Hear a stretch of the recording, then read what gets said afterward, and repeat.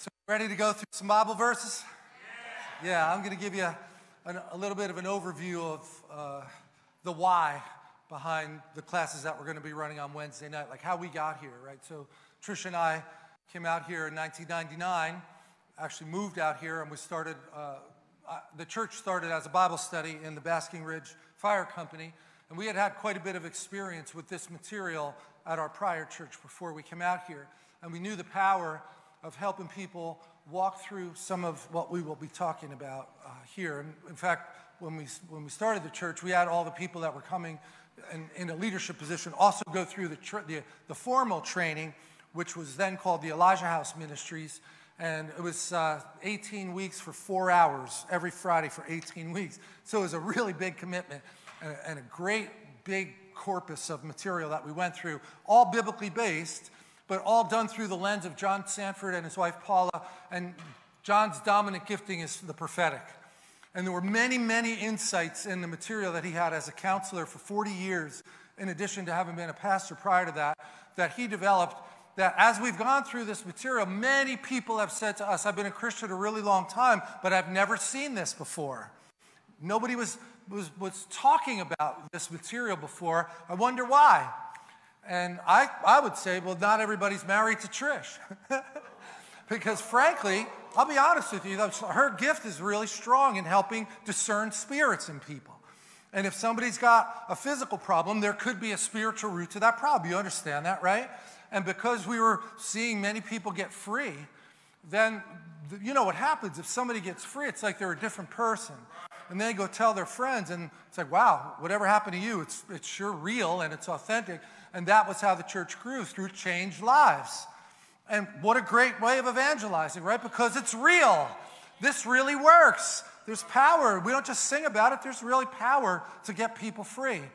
But there's also an aspect of it that requires a willingness on behalf of the people who are doing the prayer ministry to be very patient and willing to hang in there and wait and listen to the Lord. And there could be a 3-hour-long meeting where you're really going at it, not with the person that's receiving the counsel, but digging in to find the root of the problem. And that's not how most people spend their days every day. So it takes a special breed of people to do that. And Tricia also has the gift of training people to do that too, and helping them to be able to operate that way. And now we have a team of people that do that. So it's not always the most pleasant experience if somebody is going through a healing process where there was a lot of pain. But if the church can't be good at that, then I'm missing something. If you can't get help with your pain in a church, then something's wrong. That's what we're here for, is to help make the crooked way straight for people to the degree that we can. God has to do the ultimate work, but we can be the vessels that deliver that. And the verse that we use is called possessing your vessel. That's a verse from 1 Thessalonians that I'll get to today. But the mindset is, none of us have arrived. None of us are perfect. We're all Christians, and we're on our way to the destination that God has for us, here as well as future. And I'm going to make the most of my opportunity because of that fear of the Lord piece. That's the beginning of wisdom. I'm not going to show up before him one day and say, I made a mediocre attempt to serve you. That's not the approach. If I'm in this, I'm going to be all in, because it really doesn't work any other way. You see what happens when people start watering it down and trying to make it appealing and stop talking about sin because they don't feel comfortable confronting people about sin. But that's just the reality of the truth. And if you remember when you got saved, somebody probably had enough courage to confront you with the truth about the word. They hopefully did it in love. But that's what causes change, is they have to realize that what they're doing is wrong. And we're not helping the Lord or the gospel or the kingdom of God if we say, oh, no, that's not a sin anymore. It always was a sin, but it's not a sin anymore. We change the definition. That's contrary to the gospel. It's okay to talk to each other and hold each other accountable. We should be looking for that. Like I said, we all need each other. When I was on the football team, if 3 guys were out partying all night on a Friday and they show up hungover on Saturday morning, the chance of us winning the game goes down dramatically. We need each other to be in the top shape. We're all agreeing that we're making a commitment to doing this, And what this is just living life and raising families and having a job and helping out in ministries and finding creative ways to express your gifts in that same effort to see lives change. So your bodies are temple of the Holy Spirit. A lot of you would know this verse, 1 Corinthians 6, 19 and 20. He's in you, and who you have received from the Lord. You are not your own. You were bought at a price. Therefore, honor God with your bodies. So that's a part of the fear of the Lord, is that I have an obligation not to sin with my body. I have to live within boundaries of my behavior. I have to throttle my appetites. It's not just okay to whatever goes. No, it's not whatever goes. This is part of how I express my walk with the Lord, is what I don't do with my body. I live within the boundaries that he gives me. And then in Ephesians 4, his Holy Spirit moving and breathing in you. Isn't that a great picture? Don't you love that? That the Holy Spirit of God is moving in you and breathing in you and empowering you to help serve the Lord in an obedient way. It's the most intimate part of your life, making you fit for himself. And don't take that gift for granted. Take it seriously that we have this amazing gift of God's Spirit inside of us, and cultivate your relationship with him. Hebrews 12, there's not one person who can hide their thoughts from God.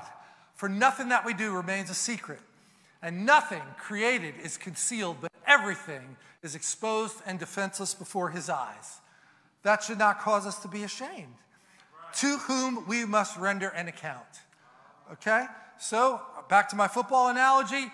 I show up on Saturday, and I can render an account that I was in the gym all week. I took care of myself. I wasn't out late last night. Give me the breathalyzer test, and I'm good. We may not win the game, but it won't be because I'm hungover. Right? We're going to do the best that we can from our side. And the Bible has a lot of these phrases like, as much as it's within your power, pursue peace with all people. Yeah. Wow. That's a big one, isn't it? As much as it's within. I can only control my half. I can control the response. I can't control what they say to me that might be offensive, but I can control my response. If I yield to Holy Spirit in me, who will help me know the right way to handle it. Not in a hateful way. And I love the language here. We probably know it as pressing towards the mark for the prize, but in Philippians 3:14, I'm sprinting toward the only goal that counts, to cross the line, to win the prize, hear God's call to a resurrection life. And you'll hear us talk a lot about death, burial, and resurrection, because it's not just Jesus who died, buried, and was resurrected, and it's not just us that will be resurrected at his final return. You know that, right? You're getting a new body. You're not cast with a friendly ghost floating around for eternity. You've gotten a new body. Man, if you really thought about that, you should be much happier. This is like a resurrection life now, here. That old thing died, and he resurrected a new me that doesn't want to do drugs anymore. And doesn't need to go to Grateful Dead concerts anymore. It's like he's a new person. Gratefully alive. Not Grateful Dead. So Paul, being the very pragmatic guy, right? He was very practical. He would go into a new town. He would get people saved. He'd raise up leaders, and then he'd go to the next town and do it again. Get people saved, raise up leaders, start a church, go to the next town. Not an easy life. And these are all people that were opposing him initially. And he's saying, he's given Timothy, who's one of his charges, or one of the people that come up under Paul's leadership. And this would apply to all of us here too, right? How are we to live together? How are we to cooperate with God and with each other? Feeding Hands could be an example. The worship team could be an example. There's a million ways that we could show that our efforts together, the children's ministry on Sunday morning, where we're all operating towards a goal, well, we keep our lines of communication open, and we keep reminding ourselves of the vision. And what we don't want to do is value somebody's gifting over their character. Understand? Just because somebody's a great singer doesn't mean they should be on the worship team. Because they might not be mature in the Lord. And what are the temptations that somebody could face if they're very talented and beautiful? That people are going to just throw all kinds of accolades at them and compliments. But we're not here to perform. We're here to minister to the Lord. And that's not the easiest thing for people to understand, is it? So we could put somebody on the worship team, and it could retard their spiritual growth. It could hold them back from growing in the Lord. No, we're not the police here, right? But but we are expected, as Paul says, to discern before you put somebody in a position of authority, discern if they're ready to handle that and if they can take correction. So we're going to have auditions for the worship team. We want you to audition, but one of the things we'd say is you need to go through this material that we're going to be doing for the next 8 weeks to make sure you understand the DNA of this house. All right, so here we go. Don't be too quick in the laying on of hands and thereby share in the sins of others.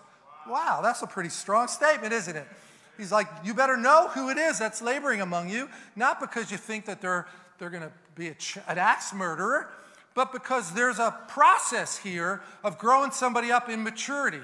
And this is an easy example on the worship team because as we've been taught most of our lives as musicians is to perform and to do recitals. And you get a lot of accolades if you do well, and nobody wants to know who came in second. They want to know who won the competition and the recital and all those things. And we can't carry that mindset into the kingdom. Right? It's got to be that we're ministering to God, and it's great if somebody's happy and they're blessed by that, but it's very different than performing. It's not about us.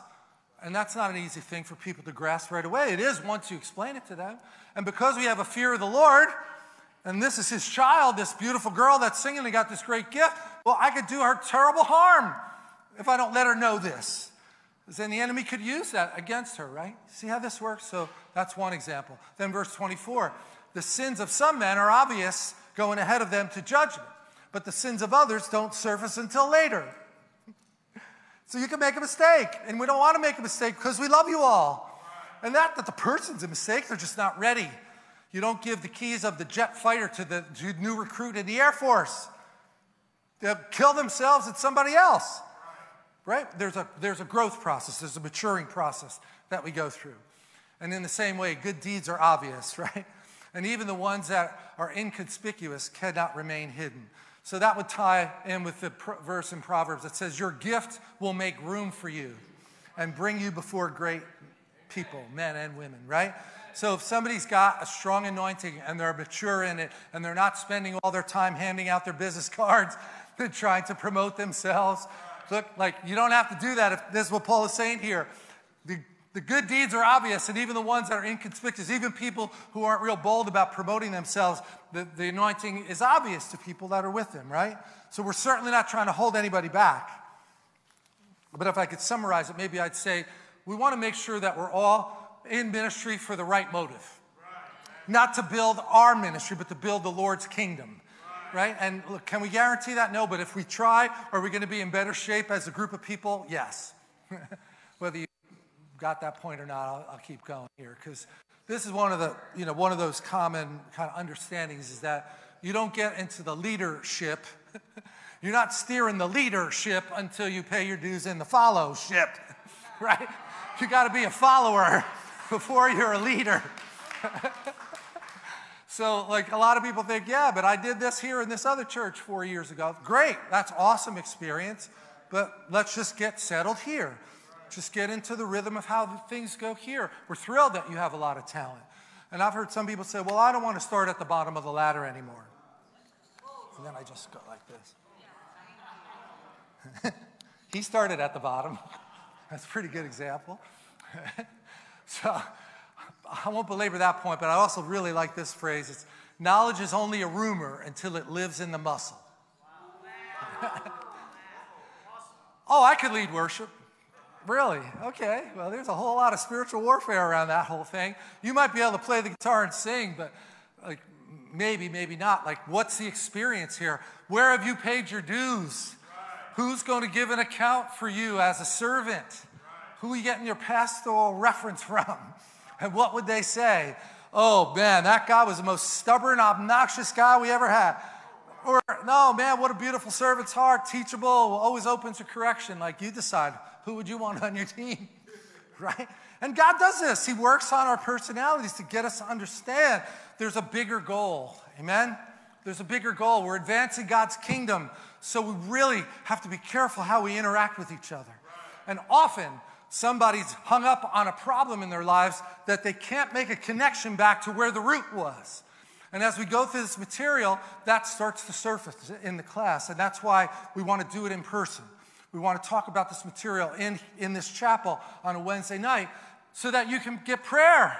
At the end of each meeting, there'll be people here that can pray with you. Because, wow, I didn't realize it. I've been holding unforgiveness against my father. Wow, that thing's been hidden under the surface. And tonight, the Holy Spirit revealed something to me that I see now as a key that's been holding me back. Anybody else have that happen besides me when you go through this material? Like so many hands going up. And there's so many testimonies around this that once the key was given and you got to the root, and that you can't kill it if you don't get to the root, right?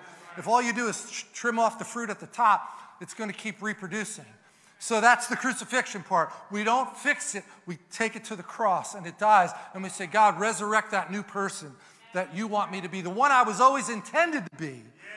Like we've said it this way, the world has never seen the real you until now. Because you were buried under all that pain and all that scar tissue. But now that you've gotten healed and delivered, you're like a whole new person.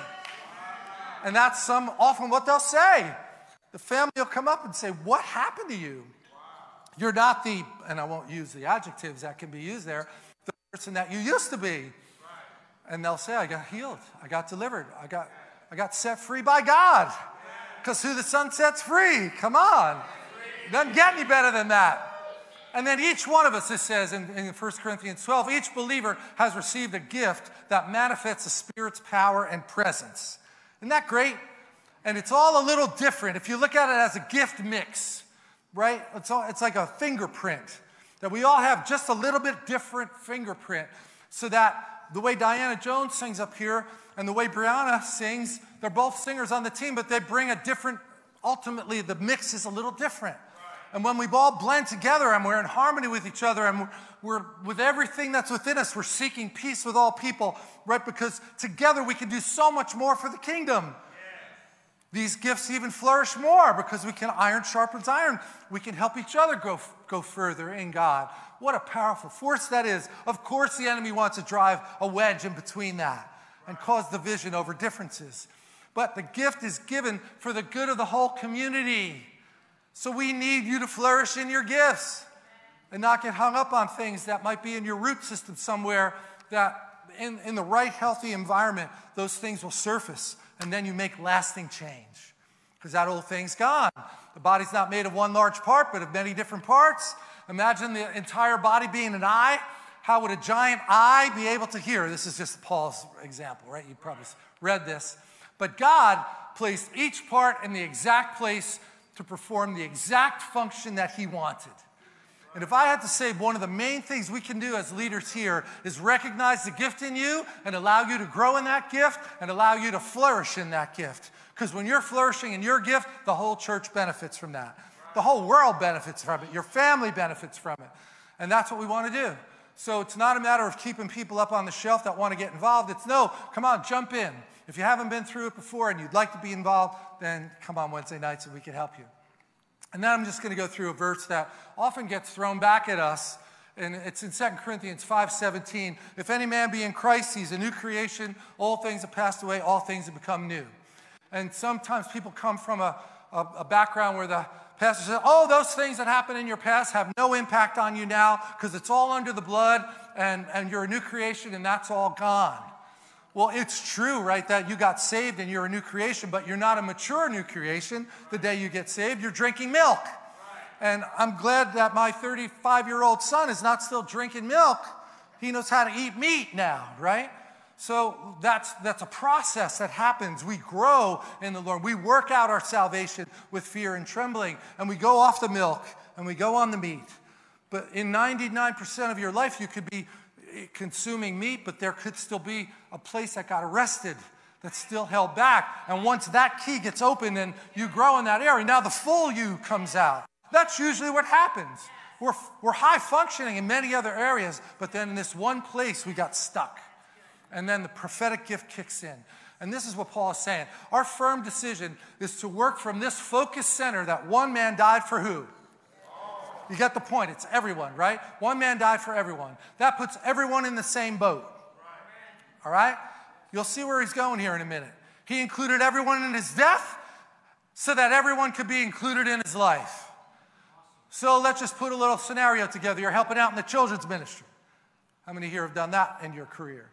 Right? Not always the easiest thing, because you can get a new family in and they don't even know the Lord yet, let's just say, and they never even heard about a book that could teach them how to discipline their children, and their child is running crazy in your class. What starts to happen in your heart? It's like resentment, like what happened? Like how did I get stuck in here today? Who are these people? Careful. He died for everyone. Everyone. Even that person. But we're tempted to just turn the dial a little when that mom picks up their child and took you long enough. Like, where you been? That's the love of Jesus seeping through? But you see how you'd have to work on this a little? Because your flesh is just always right there, ready to give those sarcastic little one-liners. And sometimes it's bad if you're really funny because you think of really funny things to say, but they're very hurtful. And that's not the Lord. That's the enemy, constantly. Sarcasm is scarcasm. Okay? If you're finding a lot of sarcastic stuff coming up in you, there's some bitterness forming. Not a good thing. Look, everyone could be included in this life. The resurrection life. So this mom that you're dealing with now is not who she's going to be a year from now. Because she's just finding out about the Lord. And once you find out about the Lord, you change. And the way you deliver the love of the Lord is going to matter on whether she could hear you or not. And if you're like, wah, wah, wah, your kid's a brat. Tell me something I don't know. That's why I dropped him off and didn't want to come pick him up. I'm not saved yet.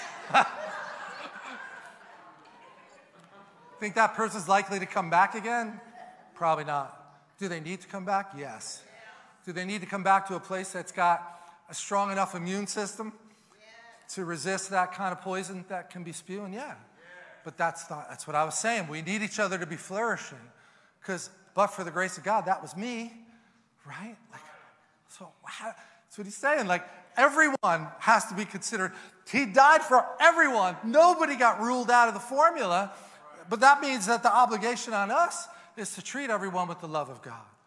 Yeah, that's not so easy. I don't like coming to this church. Because of this decision. What decision? That everyone gets a chance. That it's not selective. We don't get to pick and choose who we're going to be nice to. Because of that decision, that we focus on that one man died for everyone. And that we all have an open heart towards the people that we meet. Even the most hurting. Now, you might not be called to be in the counseling 5 hours a day for 5 days a week. I get that. But we have to have an open heart towards everybody because that could be us. And that person, when they get turned around, it's true. The world has never seen what that healed, delivered person could be and what they could do and the authority that they have on this side of the resurrection. It's a whole new person. And they have great insight into the problem that they dealt with because they've been healed from that problem. And that can help somebody else so much. So we looked at the Messiah that way once. Now remember, we don't evaluate people by what they have or how they look. We're not looking at the car they drive or the education or lack of education that they would appear to have. This decision, everybody's included, means we don't evaluate people by the surface stuff. And Paul even says we used to look at the Messiah that way. Because how can he be the Messiah if he got crucified on a cross? He's a carpenter. We didn't expect the next King David to be a carpenter. Can anything good come from Nazareth? Yeah, something good came. Pretty good. And he said, boy, we certainly don't look at him that way anymore. We used to look at Jesus that way, but not anymore because now we saw the light. Now we look inside.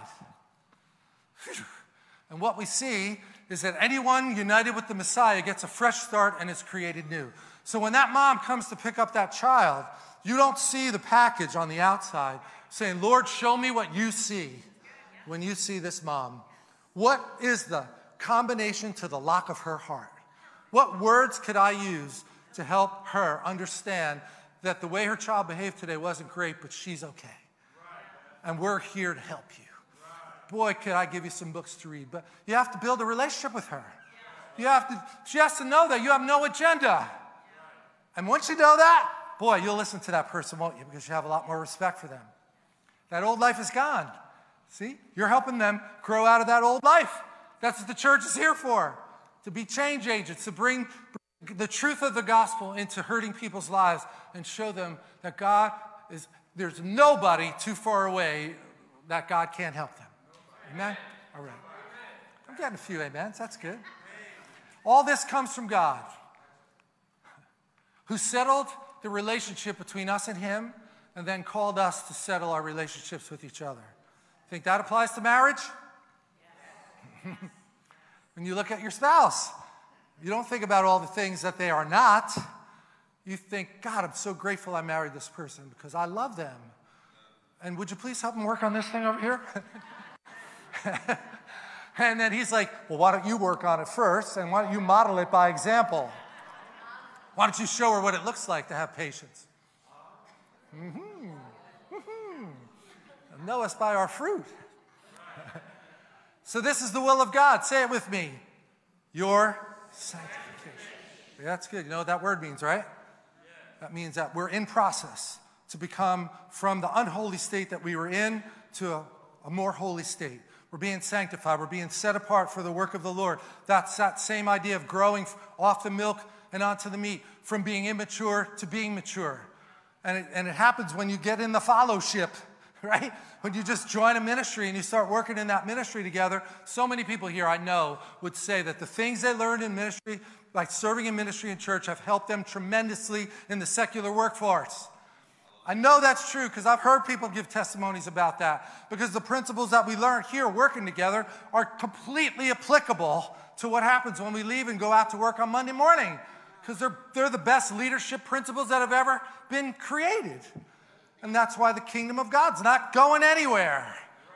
Not going anywhere. It's better now than it's ever been, even though it's under attack. The attack just tends to shake out the branches, and the dead wood just gets burned off, because you need a lot of backbone in order to stand up against resistance. You can't just, never mind.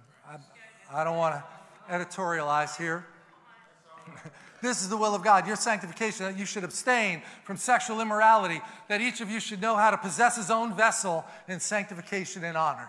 All right, now obviously he's talking about the sexual behavior, the boundaries on our behavior there, but it applies in everything that we do, that you possess this vessel in honor and sanctification. And that's not legalism, okay? It's understanding that, the devil, just picture if you were going to get in the ring with Mike Tyson in his prime, right? Like, Mike Tyson in his prime was like probably the best fighter that ever lived. One guy, I think it was Michael Spinks, he didn't last 30 seconds in the fight. I mean, it was almost like the fight was over before it even started. As soon as Mike Tyson walked, it was like he fell down, the other guy, without even getting hit, which he was so intimidated by this. Well, when I go out in the morning, the devil's waiting for me. And I'm not eating a quart of ice cream before I get in the ring with him. I'm going to give myself the best shot. I'm going to be prayed up. I'm going to read my Bible. I'm going to be ready. But not because I'm in legalism. It's because I know the reality of the rules of engagement. And that if I'm not strong in the Lord and strong in his word, then the chances of me messing up go way up. So it's a blessing to be able to pray and read the Bible before you leave in the morning. Lead me not, Lord, into temptation today. Deliver me from the evil that will happen. I always pictured it as, this is the path I'm supposed to walk. There's all hidden landmines by the enemy.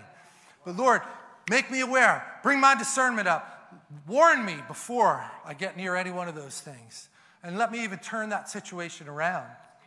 I'm going to go faster now because I'm running over time. I'll end here because this is probably one of the things I learned personally the most. And now everybody that teaches this class will tell you that they had to come through their own process of whatever you want to call it, digging down, finding things in there that weren't so attractive and needed to be dealt with, having to pull those things out and let them die and move on. And that makes us better at teaching it because we know it's not easy, right? It's not easy to change. Anybody here think it's easy to change? No. So let's just say you're married and your husband or your wife agrees that they want to change. Let's just say they're 40 years old and they never knew that the thing that they were doing was bothering anybody. And now all of a sudden the light goes on. You think it's going to be easy to change after 40 years? So they're probably not going to be very good at it right away, right? So what do they need from you? Don't roll your eyes. Right? It's like, oh, geez, how long is this going to take? You said you wanted to change. Well, wait a minute. No, you should be rewarding them for trying, because it's hard to do this. And if they're trying to make a change, you go, look, man, you're making a massive effort because the old you would have done this, but you fought it. And you're trying to learn a whole new language, and it takes a while to learn a new language, doesn't it? And boy, we can't be hard on each other. The thing they need the most is for us to be encouraging them to say, you know what? If that felt awkward, don't worry about it. The next time you try to handle it differently, you're going to be better at it. Don't quit. And often the people that want to change start and they get rejected and they just give up. But in Jesus' name, that's not going to happen. Amen? Let's stand up. This is a good chapter, a few verses to read to end today, because I think it's going to be good to remember, if you are coming through this class, that love wins. Amen? Love wins. And most of us don't probably think about this too often, but if you did a general poll, let's say, of a population, and said, how many of you believe that most people are doing the best they can? How many think that most people are doing the best they can? How many people think they're not doing the best they can? Because if that's the best, that is pathetic, right? Well, you may not be willing to admit it, but there are a lot of people out there that really are very harsh on other people for not performing better in one way or another. So we have to live as if they are, right? And if their behavior is really like not happening, not what they're supposed to be doing, we still have an answer. We still have a solution to that, and it's not to just avoid them. It's to try to be the character of Christ to them that will provoke them to want what you have. What a great way to evangelize, right? If you carry peace, they're going to want your peace. I didn't say carry a peace. Be a 45. So, kind of read it out loud together. 1 Corinthians 13:4. Ready? Love endures long and is patient and kind. Love never is envious, nor boil over with jealousy, is not boastful or vainglorious, does not display itself haughtily. Love bears up under anything and everything that comes. It is ever ready to believe the best of every person. Time out, okay? Can we just stop on that one for a minute? That's probably one of the hardest things. It's just, you size up a situation. You've been taught, especially living around this part of the world where things move fast. Like you read the situation, you think you understand it, but you could be wrong. You might be making assumptions and judgments and evaluations about that person that are completely inaccurate, right? So that's why I'm trying to stress this, because it's one of my biggest takeaways, was not to do that. Not to form an opinion, not to jump to a conclusion. Wait and talk to the person. Don't just assume you know what they meant. You might have a wrong read on the situation for no fault of your own. You read the situation one way, but that's not at all what they meant. And all of a sudden now you're working up this whole big argument. You don't even know if that's what they meant because you haven't ever taken the time to ask. So if this could be one of the things you remember from today, this would be a great lesson in my mind, is that the fear of the Lord in me says, I have to treat you and I have to believe the best about you until I have a reason not to. Right? Now, once you give me a reason not to, then there's something, then I'm not jumping to a conclusion. But if we start out by believing the best about everybody, that's what it said. Everyone gets a second chance with God. They should get a second chance from us too. Amen? All right. So its hopes are fadeless under all circumstances, and it endures everything without weakening. Lord, we ask you to help us with that kind of love. We ask you to open up our spiritual eyes, increase our discernment, improve our skills in interacting with other people, and instead of reacting to what we see when people are fuming or upset about something, that we could ask you, what do you see when you look at that person? And especially if we're going to get involved in ministry, that we would have that extra level of grace and patience and that ability to withstand some behavior that people have that might not be so healthy, but that we would be part of the solution and not part of the problem, not just calling things out for the obvious thing that we see, but to ask you for the solution, that we might just bond together in love and just help that person grow because we're here to advance your kingdom, Lord. We're here to destroy the works of the enemy just like you did. And we ask you to just supernaturally empower us to do that in Jesus' name. Amen. Thank you all. Now you know the why. Whether you decide to do it or not, that's on you, but we hope you show up. Those of you that have been through it, you go on Wednesday nights, you pray in the upper room. That's going to be awesome. If you want to come through the class, then we'll be here every Wednesday at 7.